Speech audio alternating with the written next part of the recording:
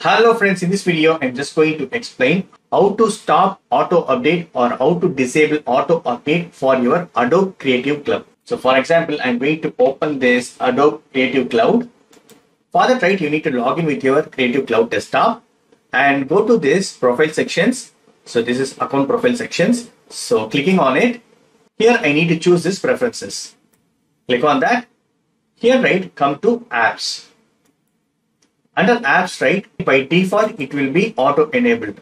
And also you can choose which application should be auto updated. For example, if you want to specifically turn off for Photoshop, you can turn it off, or After Effects, Character Animator. So you can do such a way. Also, you can remove older version as well. That's fine. But anyway, I am going to turn it off, auto update, enable and disable. That's it, friends. This is the way you can turn off auto update on your Adobe Creative Cloud. That's it. Hope this video is very much helpful. Thank you so much for watching. Please put your comments and feedbacks and my video forms. Thank you. Bye, friends, and take care.